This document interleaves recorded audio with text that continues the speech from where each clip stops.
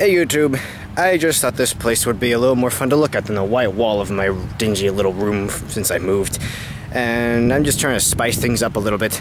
There's still kind of a white ceiling up there, but anyway, I don't know how well you can see me, but I wasn't going to make a video today, but then I decided I was going to.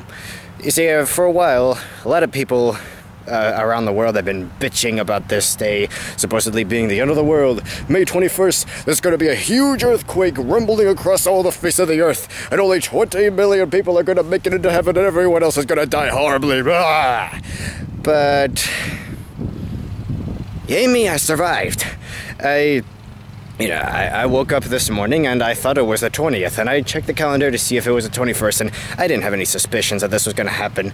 But, what do you know? It was the 21st all along. I'm like, huh, the world still exists. And it's especially funny because you can see that it must have been the end of the day in other parts of the world, so it's already the 21st everywhere around the world, and what do you know? These guys were wrong. Anyway, the apocalypse they predicted, they were just a little off when they thought it was going to happen to us humans, because earlier today I was rummaging through some things, cleaning up a backyard for somebody, and there was this big pile of really old logs that had been rotting away. They were deteriorating into a pile of mulch, but they wanted me to clear it out because it was really gross to look at, so I did.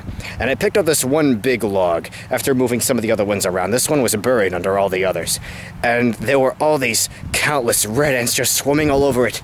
You gotta think about what this must have been like for them. I don't expect them to be capable of any intelligent thought, like the way I'm talking right now.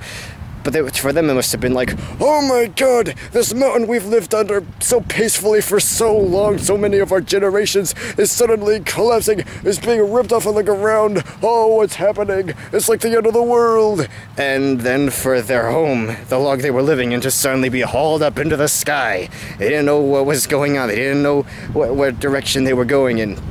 It must have been incredibly scary as hell for them. I saw them scurrying out, trying to evacuate all the larvae and everything. And then, as if that wasn't enough, we tossed it off this really steep dive behind the house. It was just a hill, but it was more like a cliff. And for them, it must have been especially scary, suddenly being hurled through the sky and falling down. It's like, whoa! It must have been a hell of a shitstorm for them. And it was just funny, and I don't know, it probably doesn't sound that funny, but to me it was, because it's like so many people were hyped up that there was going to be some apocalyptic cataclysmic event today, and there sort of was, but not for me. I know there are bigger things going on in the world, but I just think it's hilarious that I really managed to escape the apocalypse, but I still witnessed it happening, just not to me, just to these little insects. But anyway, this thing's running low on batteries. I can see a little icon right there, yeah. So anyway, I'm gonna end this video right here. Happy May 21st, guys. Hey, the world exists. We're still alive. Who knew? Who saw that coming? And wait, if the rapture was supposed to happen today, if I'm still here, is that good or bad? Does that mean I missed something? Uh-oh.